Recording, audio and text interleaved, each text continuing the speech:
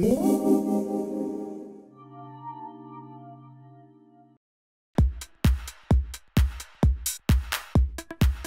what she's going to do is she's actually going to come in with her custom pink mix and fill that hole. She drains out the monomer so that it's dry, and then that way when she actually sets it on top of that hole, it doesn't run into it.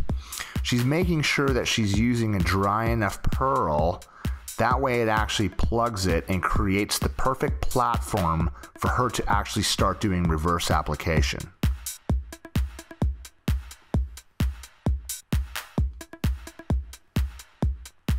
She's gonna go inside, she's gonna get a nice pearl, preferably about a little bit bigger than half size of the nail plate. She's gonna dab off all the excess and set it to the center of her nail. Notice how she's using the tip of the brush to press it flush to the cuticle area. Notice how she also has the finger pointed down towards the towel, letting gravity do its work. And what I mean by that, all of the product is running down towards the most important area, the stress area. She's using the tip of the brush to balance from side to side, again, keeping the finger pointed down towards the tip. This will allow the product to do its job, self-level into the perfect place. She's also going to use the side of the brush to shape the perfect V. Now, because she has perfect balance, the product is not going to be rolling all over the place. She's going to have perfect control of her brush. She's going to make sure the product is not running onto the skin, and she's going to use the side of the brush to actually put in the perfect V. Notice the balance. Notice the control.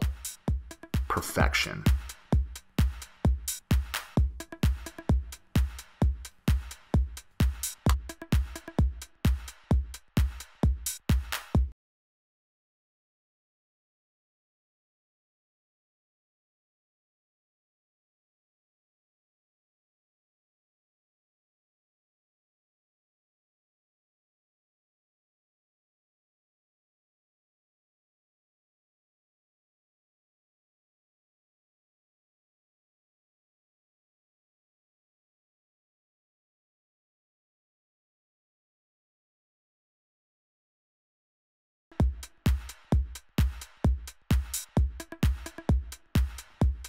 Okay, notice that Christie's actually going in with a little bit more pink, and she's going to add it to an area where she thinks it's too thin. Don't be afraid to add product to an area where you think needs more product. This way, when you file, you don't file away your strength.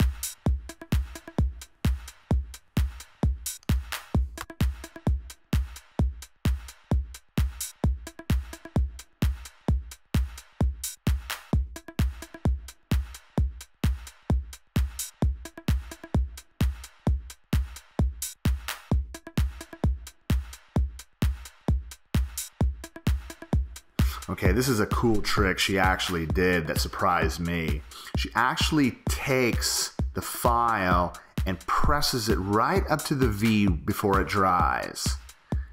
You know, that way you don't have to wait till it dries and file into shape. The product was spongy enough for her to come in and just press it so that you have the perfectly shaped V at the edge.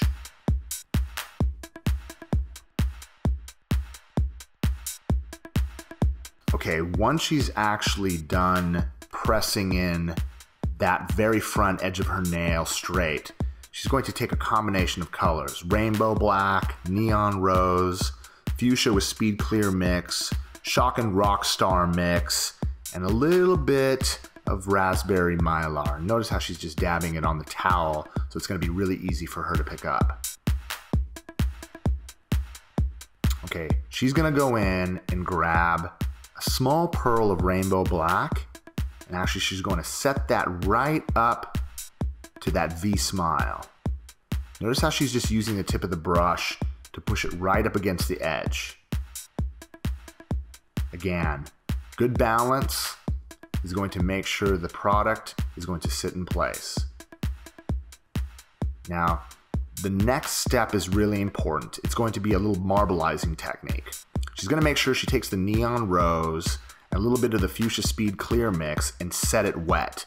Don't be afraid of the run, because what you're going to do, again, is set it in place and juggle it, again, just into the shape of the stiletto edge.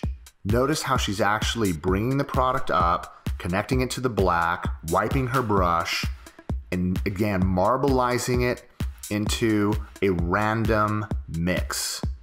Notice how her lower arch is dead straight and comes perfectly to the point. She's gonna drain her brush, wipe it, come in, get another pearl, and use the Shock and Rockstar mix to overlay the base. She's using the body of her brush to push it into shape and feather it over the foundation layer.